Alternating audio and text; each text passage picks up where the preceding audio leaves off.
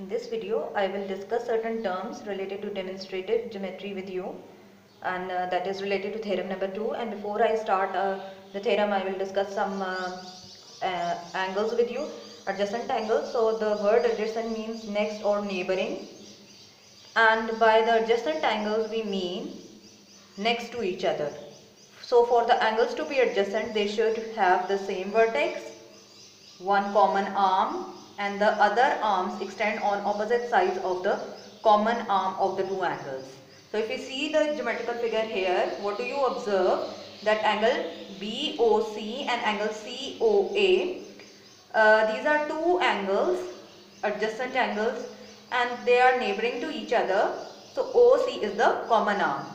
As you can see here, it is written. Now, complementary angles. Two angles are called complementary angles if sum of measures of the angles is 90 degree. If we see here in the given geometrical figure, CAD and DAB, these are two complementary, their sum is actually making complementary angles because CAD is 30 degree and the other one is 60, so that is equal to 90 degree. Now I will revise supplementary angles with you. So two angles are called supplementary angles if the sum of measures is 180 degree. So angle AOC is 120 degree and angle BOC is 60. When we take the sum, it is equal to 180 degree. So after watching this video, do revise the definitions firstly and then write them in your copy. Now let's start theorem number 2. So if the sum of measures of the two adjacent angles is equal to two right angles, the external arm of the angles are in a straight line. So I will repeat the statement again. If the sum of measures of two adjacent angles is equal to two right angles, the external arm of the angles are in a straight line.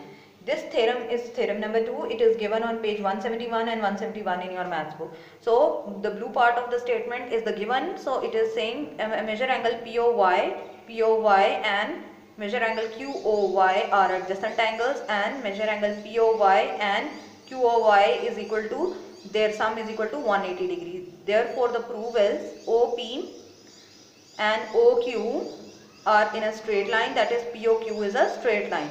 Now the construction part of the theorem is, suppose POQ is not a straight line, then draw a straight line POX. So for the construction, you are going to take point O as a center and then draw a dotted line from O as OX, as you can see here, and use green color to do that. Then they are saying just suppose that POQ is a straight line. Now next part of the theorem is, it says, let's start with the proof. This is the POX and it is a straight line that we have already done in the construction. Now measure angle POY and plus measure angle YOX, so that is equal to 180 degree. So OY stands on POX, that is statement number 1. Then measure angle POY plus measure angle QOY is equal to 180 degree, that is given, that we have already done in the given. When we combine these two statements, students, each of it is equal to 180 degree. So when we combine these, we can write it here, measure angle POY plus measure angle YOX is equal to measure angle POY plus measure angle QOY by statement number 1 and statement number 2. Next, therefore measure angle YOX is equal to measure angle QOY, and this is statement number 3.